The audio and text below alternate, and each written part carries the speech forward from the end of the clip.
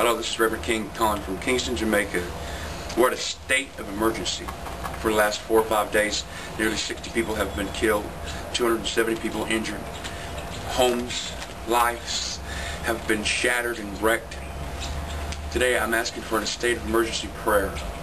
I'm calling you on from the battlefront and asking you to pray for these families, pray for the lost, pray. They won't let me onto the battlefront. I've called and I've talked to the territorial commander about doing something for them, and they don't want to. It's not that they don't want to. They feel like it's unsafe. But I feel like we're called to stand for those who can't stand in the Christian world. So today I'm asking for your prayers. I'm asking for your help today, because today is a day that many people will die. They say one person an hour will die during this civil uproar. So it's chaos. It's chaos here. I love you guys and I miss you, and know that I'm going to stand through.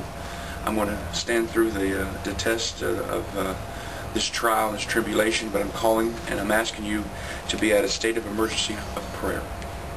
Listen, may God bless you, and as always, I love you.